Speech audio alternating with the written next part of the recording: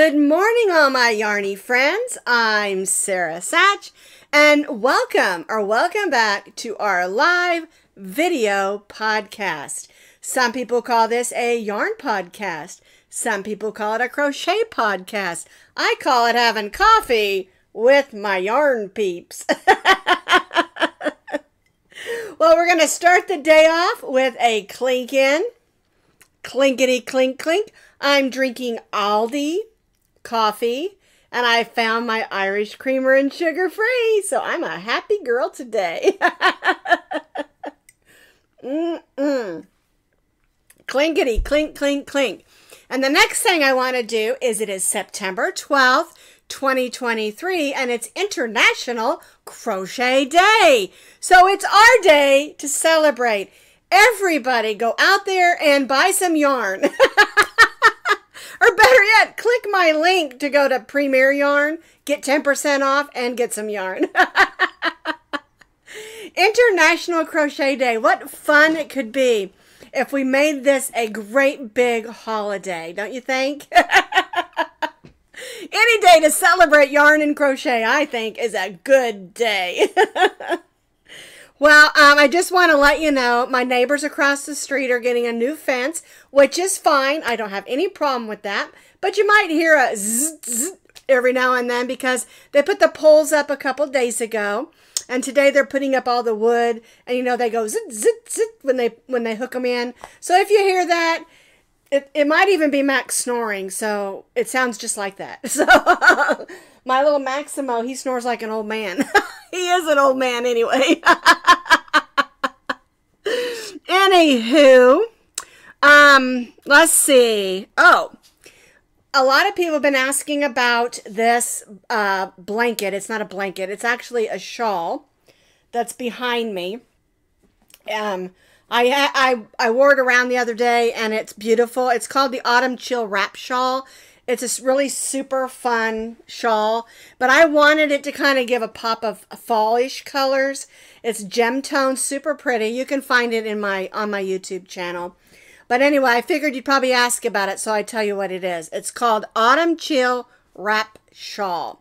Now, I have my table filled, and I have two different things down here, so we have a lot of yarny goodness to talk about, okay? I mean, after all, it is International Crochet Day, right? I just think that's so cool that we have our own day to celebrate. Alrighty, let's just jump right in. I'm going to bring us over to this other camera. The first yarn we're going to talk about today is the coffee shop yarn. Let's get that gold yarn out of the way. I've talked about this yarn in the past, but I just got this one in. It is absolutely gorgeous. It has like these grayish tones, and they almost look silver. It is a striping yarn with blues and grays. It's called, let's see, the color is called True Blue. Coffee shop yarn, 284 yards a cake, 3.5 ounces. It is 85% acrylic and 15% wool, which is one of my favorite blends because you're getting the softness of the acrylic, the warmness of the wool, and by putting them together, you get a really sturdy yarn.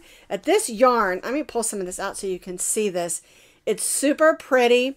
It has a really fun sort of twist on it, and it's beautiful. Now, it is a light 3, which is totally fine with me. It's a really, what you would call a smooth yarn to crochet with. Okay, and you can get these in packs of 3 from Premier Yarn. Here's some more information right here. 85% acrylic, 15% wool. You get 3.5 ounces or 284 yards on each one. It's a light 3. You can machine wash it. Do not bleach. Do not iron. Do not tumble dry. And the reason you don't want to tumble dry is that wool in there will felt. So what I like to do with these is put them on the gentle cycle when I make something with them. put them on the gentle cycle in my wash machine, and then lay it across the top of my dryer. That way, when I do a load of towels or something later, the warmth of the dryer will help dry it. But if not, you can just lay it on a towel, whatever you're making, and it will dry. All right, there are 9 different colorways, and I really hope that you'll go over to, use that link that I have underneath this video and click on over there, click the yarn tab, and look at these yarns because they are absolutely beautiful. The other one that I used was like a brown and cranberry. It was gorgeous, and I cannot even remember what any of the names of them are. But this one's called True Blue, and I just love how it looks almost like a silver in there. And it has a sheen to it. Super pretty, has a beautiful twist, and they're super easy to use. And I have plans to make what I'm calling a dude hat and scarf. I think this would be a beautiful set for a gentleman. Ladies too, because we like blue also. But it'd make a nice Christmas gift. And I want to show you in the bright light there how pretty that is. Isn't that pretty? All right, that's the coffee shop yarns. And we have to like it. I mean, coffee shop, right? All right, so I'm going to set those aside because I've got a couple other things I need to show you. Now, I want to give you an update on the Stitch Please yarn. Okay, I told you I would tell you my opinion. And my opinion is they're amazing, okay? So I've got my box here that it came in, and I started playing with it a little bit. Look, isn't that beautiful how that stitches up? Look at that. That is gorgeous yarn. It's a really smooth yarn. It flows really nicely on your crochet hook. I'm going to see if I can get you a better look at that. There we go. Okay, I am writing a pattern for this. I'm not going to tell you what it is yet, but it is an absolutely fun pattern and gorgeous and useful. And these are all the different colors that they sent me called Stitch Please. This is a 3-weight. And Super Wash Extra Fine Merino. So that's upside down, isn't it? Super Wash Extra Fine Merino yarn. I love this yarn. I absolutely have loved working with it. And I do have a pattern coming out for it probably the middle of next month because it's going to be a little bit more bigger pattern. It's not going to be real simple. It's going to be easy, but it's not going to be, like a washcloth. It's going to be quite a bigger pattern. And I'm so excited about using that yarn. It is gorgeous, absolutely gorgeous yarn. Okay, so again, go down, hit that link, go check it out on the Premier website. And the Stitch Please comes in a 3-weight, a 4-weight, and a 5-weight. So you can kind of mix and choose which ones that you would like to have. And they all have different amounts of the amount of colorways that they have. All right, now, the next thing I wanted to talk to you about is the Pioneer Woman yarn that we've been discussing lately. I'm going back over to the camera. Okay, so I was able to find all the skeins that I need for our crochet along. And I have decided that we're going to make a throw blanket. It's going to be a sample blanket. And I'm going to call it the 5 Spice Sample Blanket. I think it's a really fun name because we're going to use all 5 different colors. And it kind of goes with the Pioneer Woman and her cooking. Spice, 5 spice. We're going to use 5 colors and we're going to use 5 different crochet stitch patterns. I'm hoping to have this ready to go the last week of September. And this is going to be a light throw. So how much yarn do you need? I'm not sure yet, but I know you're going to need at least 1 of each color and then 1 additional skein. Okay, so each one of them has 3.5 ounces, which is, where's my yardage? 394 yards. And we're going to be using 1 of each color with our 5 stitch patterns. And then we're going to use 1 more for the trim. And you can choose I'm doing them in a certain order, but you can choose to mix and match your orders, and you can choose whatever color you want on the trim. This is a 3-weight acrylic yarn. Now, you're going to ask me, do I have to use Pioneer Woman yarn? You don't. You can use any 3-weight, medium weight, sorry, I thought I was going to cough. I thought I was going to cough on you, but that's okay. You won't be able to feel it. You can use any light 3 acrylic yarn for this project, okay? I'm going to be using the Pioneer Woman, one of each skein of the 5 colors, and then one additional for the trim. And I'm going to tell you, I really, really, really wish there was a teal that was a solid. Okay, so I am going to go to Hobby Lobby. I was there the other day, and the one slot that had a lightweight number 3 acrylic was empty that said teal on it. So I'm going to go back and see if it matches, okay? If not, I might just go ahead and use the royal blue for the trim. But to be honest with you, some of these colors, even though I'm going to use them, I don't think they blend as well as I would like them to. Okay, it's just an opinion. And when you're doing a sampler blanket, it's okay if they don't exactly matchy. They can still blend. All right, so let me bottom line this for you. I'm going to be using one each of all 5 of the yarns. Let me click back over there so you can see. One each of the 5 yarns. And each yarn will have a stitch pattern, and we're going to be doing the stitch pattern where we do so many rows and then we repeat those rows, okay? And this is going to be a throw blanket. And the reason I'm doing it this way is really selfish because not really selfish, but I bought a brand new comforter from Pioneer Woman that is in teals, and I'm making this particular throw for that bedroom, okay? And Kim, you're right. It is very hard to match yarns sometimes. But it helps if the yarns kind of blend a little bit better. Okay? But don't worry. They're going to look really nice. I've already been working on it. I was thinking about showing it to you, but I'm not completely sold on all the stitch patterns that I've been testing yet. Okay? And so hoping to have this all tested and ready to go the last week of September. Okay? And then it's going to be in 5 different videos. And then the trim will be in an additional video. So there'll be 6 videos. And I'm going to do it this way. That way, if you don't want to use that particular stitch pattern, you can always continue with the one before. Or you can just switch to a different one. You know what I'm saying? It's going to be really smooth and easy to adjust and change. Because I think you need to use your creative juices. I thought I saw a question.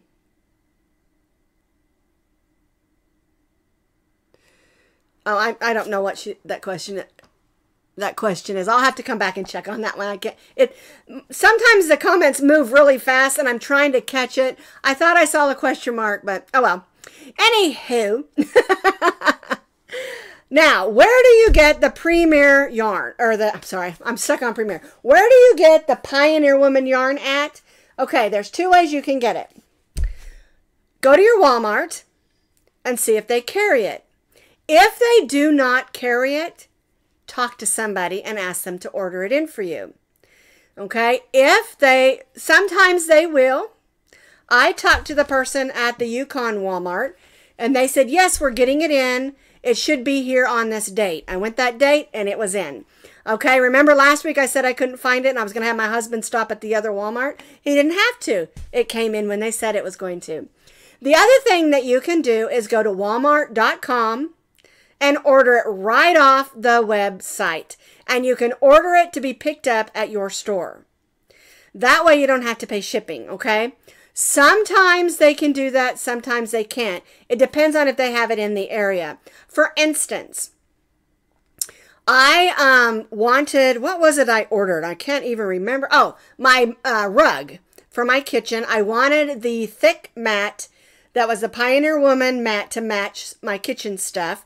My store here in Yukon didn't have it. So I went online and I ordered it to be picked up at this store. Worked out perfect. You know, so they will work with you on that stuff. Okay. I really would like for you to have the Pioneer Woman yarn and to do it along with me. But if you can't get it, any acrylic lightweight 3 yarn will work. Okay. And that's why I'm telling you, each one of these is 3.5 ounces, which is the 394 yards. So that if you don't have this one, you can get what you need. Okay. So the Pioneer Woman 5-spice throw blanket crochet along, I am hoping to have it ready to go that Monday of the last week in September. And I am really loving the way that it's going. There's just one of the stitches I'm not really sure about, and I might change it. And so I'll have to I'll have to do a little ripping and change that out. But anyway, I'm really excited about all of these projects that I was telling you about that we've got going. Okay, and so those are the yarns that I wanted to talk about today. The coffee shop yarn, the Stitch Please yarn, both of those from Premier Yarn, and then the Pioneer Woman yarn. Okay, if you came in late, like you just popped in,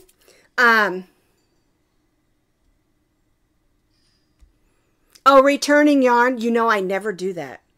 I always figure you can. Hobby Lobby will do it, Michael's will do it, Joann's will do it, and of course Walmart will do it.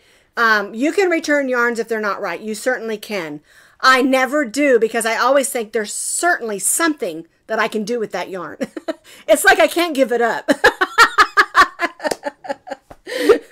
Alrighty, so anyway, what I was going to say, if you missed out on the Yarnie talk at the beginning of the video, when we're done, just go back and watch the beginning of it. It just takes a couple of minutes, you know, to render, and then go back. All right. Now, what did we do this week at Posh Pooch Designs? And I'm going to show you this gorgeous falling leaves. I'm calling it a wrap shawl. It only measures about 12 inches, but that's wider than a regular scarf. It's a wrap scarf. I said shawl.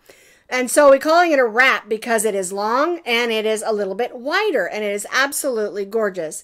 Well, I was worried that the yarn I used was too busy. And I'm going to click back over to this other camera again. This is the yarn that I used. It's Impeccable from Michaels. You need about 1.5 of these. I have just a little bit left here. And if you want to make it longer, of course. It's a medium weight number 4. And this yarn itself is called Falling Leaves. And I thought I'm just going to stick with that name for that scarf because it is Falling Leaves as far as the fillet. Okay. And this is how the pattern looks. I did the demo in this gold, and it's absolutely gorgeous in a solid color as well. And you can see they make these little shapes that look like leaves falling off the tree. And then we did a trim on both ends. And you can see it looks a little bit open because that's what I'm looking for, because I want the shape in here to look like a leaf as well as the shape in here. So it's kind of an illusion. Okay, and then of course these ends, and I love the loopiness of this because I want it to be open and lacy for fall, because the weather hasn't gotten cold yet, and you might just want a little pop of fall color in your wardrobe. All right, now some other yarns, if you don't have this Impeccable and you don't want to get it, and you just, maybe you think it's just a little bit too busy for what you're looking for, I have some other options here for you. All right, this one here is the Autumn yarn from Red Heart Super Saver. I don't have the wrapper anymore, but I believe it's 3.5 ounces. And it's really pretty, and I really like it. And it's also a little bit more warm, and it will work perfectly for this project. Another one that will work really nice, I think, is this one from Michaels. Okay, this one is called Cinnamon. And it is a ombre striping yarn. And I think this would be absolutely gorgeous in this pattern as well. And then I have one more option for you, which is the Premier Basics. And this one looks a little bit more like this one, only this one has lighter orange and a little bit more of a gold tone. And so these are some great options, all medium weight number 4 yarns that you can get. This is from Michaels. This is Red Heart Super Saver. This is from Premier. And this is from Michaels. These are both from Michaels, actually. But anyway, there's some other options, and any of them will work. You can use a solid, you can use an ombre, you can use a variegated, and you can even choose like to use, you know, your own solids, but stripe it similar to the way this one behind me here is striped. Okay? And the ones with the large striping sections, those work really great as well. When you're using a super busy yarn like you know, this one, sometimes it's a little bit hard to see those shapes. And I kind of like how it works on this one because it gives it a little bit of an illusion. But some people don't care for that. It's a little too busy, but they still want to make that open and lacy style falling leaves scarf. And so I wanted to give you some more options.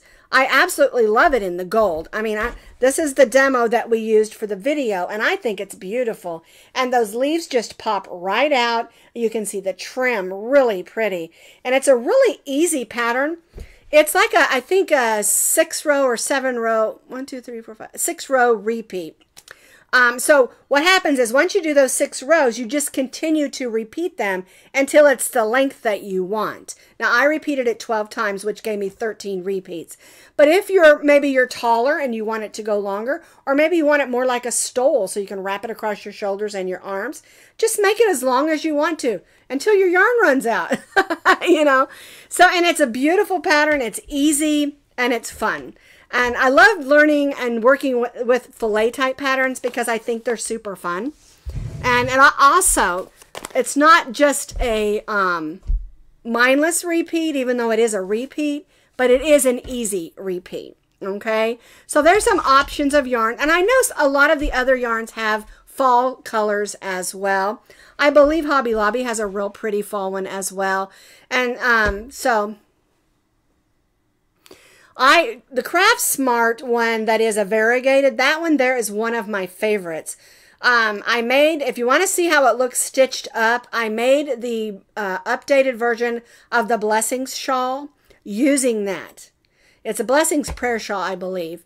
I don't have it. I gave it away. I don't have it in my closet. I gave it away.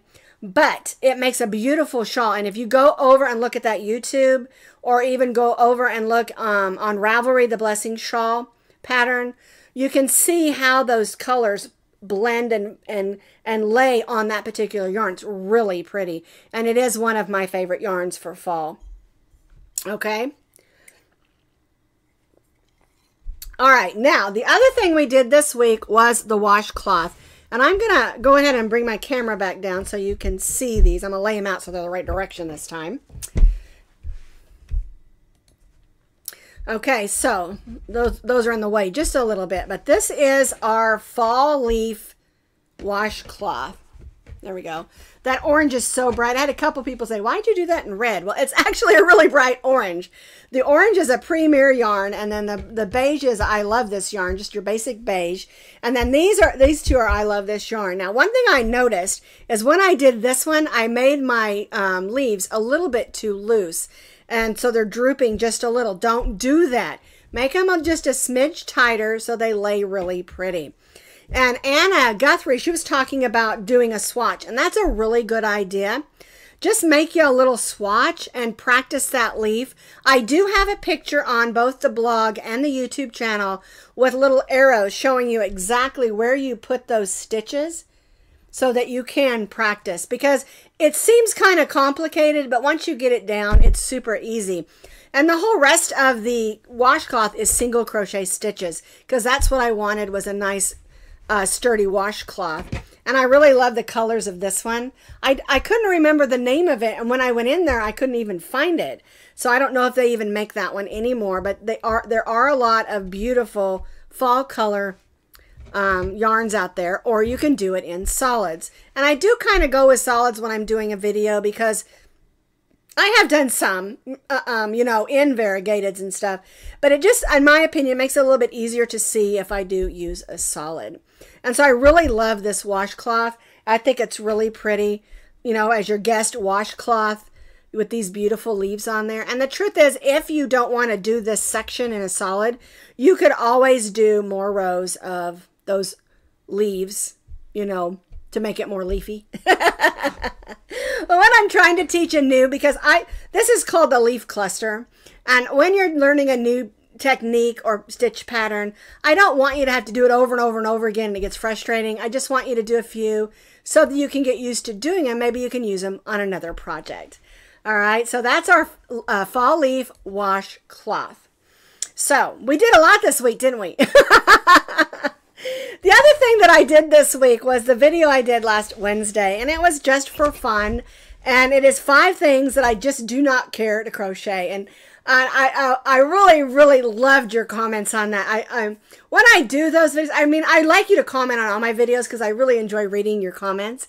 But the comments on that video were so much fun. And everyone, you know, I loved the comments. People were putting their favorite things that they don't like to crochet and the things they do like to crochet. And it was just fun. And I learned a lot about you. And I hope you learned a little bit about me.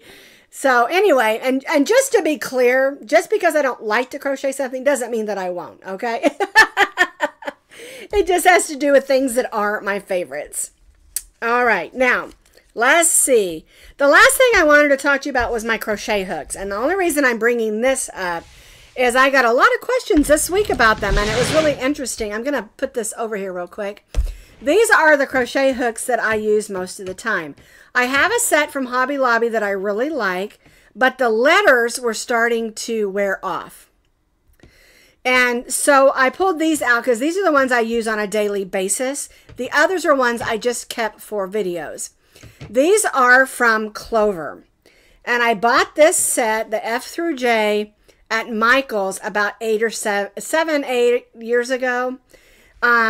Because I do have arthritis in my fingers. I have short fingers, a little bit chubby, and I can't use those big crochet hooks. I just can't. They're too big for me, the ones with the big handles. I have some of my bigger crochet hooks that have big handles on them, and I really struggle with them. And I do better with ones that have more of a flatter crochet hook. And then this has this little rubber thing right here, and I really like it. Okay, now I don't know if the whole set is still available at Michael's because I bought it as a set. And then the funny story is we were moving from one house to another when we lived in Parker. That was back when we lived in Colorado. And I kept a bag of crochet in my car. I lost the H hook. So I went back to Michael's and just bought the H hook. And when I got home, I couldn't find it. I'm like, what did I do with it? It was in a package. And so instead of looking like maybe it had, I mean, I checked all over my car. I checked all over everywhere. I looked in my yarn bag. It wasn't there. So I went back to Michael's and I bought a second H hook. So then I ended up with 3 H hooks. And so when I got home, I had bought just the crochet hook from Michael's. I had just took the plastic bag and wrapped it around it and stuck it in my purse. So when I got home, I ended up with 3 H hooks. And I wasn't going to take one back, you know, because, I mean, I used them. So long story short, I don't only have 3 H hooks, I have 4. Because I bought one recently also. So... well, so if you're looking for them, Kim says she's looked for them and hasn't found them. If you're looking for them, I suggest looking on Amazon. Because I think my daughter bought one recently, or she was going to, and I gave her another set of Clover that I had that were pink. And they had a kind of a rubbery handle. I don't care for them because to me, I feel like it's just not comfortable. It's just me. You know, you have to use the kind of crochet hook that's going to be comfortable for you. Yeah, you need to check on Amazon. I also saw them on, oh, what's that other website? Etsy. I did see some people that were selling off some of their sets on Etsy. So just look, you know. But if you're looking for these particular ones, I really like them because the way the letters are put on, they're the ones that I have anyway.